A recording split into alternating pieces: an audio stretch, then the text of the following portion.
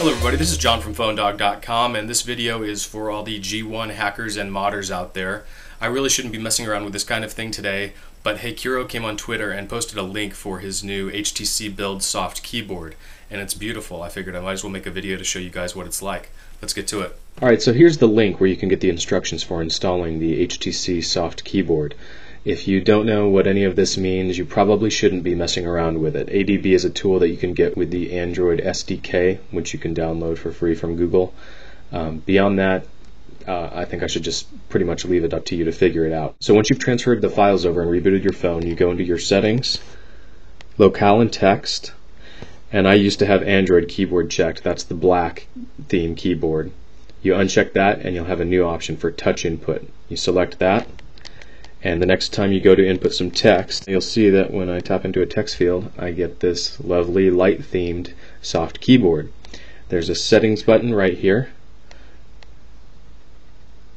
All of your text input options, language, layout, in portrait mode, and in landscape.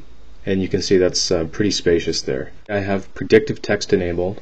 I can also enable spell correction. And I want to select check spelling before suggesting words. Let's turn on some audio feedback and word completion there as well. Let's see what happens. Okay.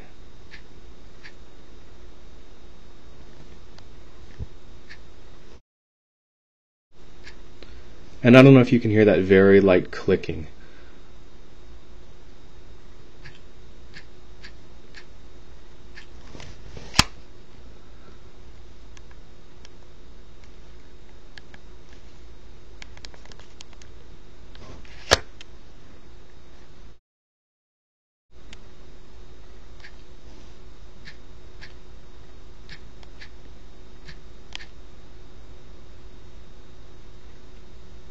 That's the sentence selected by autocorrect for me there.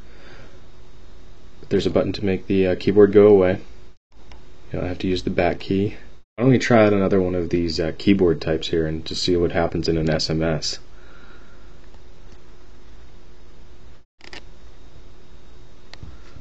So for those of you who really prefer that, you can switch between XT9 and the regular here. Let's check out the compact QWERTY and see what that's like.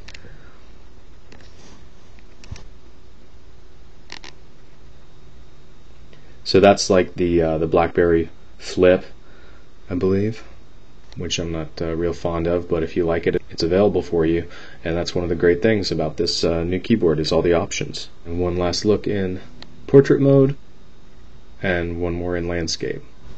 And just as a comparison, portrait and landscape. So maybe you do have a little bit more room, but as you can see, the keys are closer together. HTC keyboard, HTC portrait. So there you go, it's pretty nice, the HTC build Android keyboard. I'll post the link to HeyKuro's blog again at the end here. Alright, thanks for watching everybody. Stay tuned to PhoneDog.com. Take care.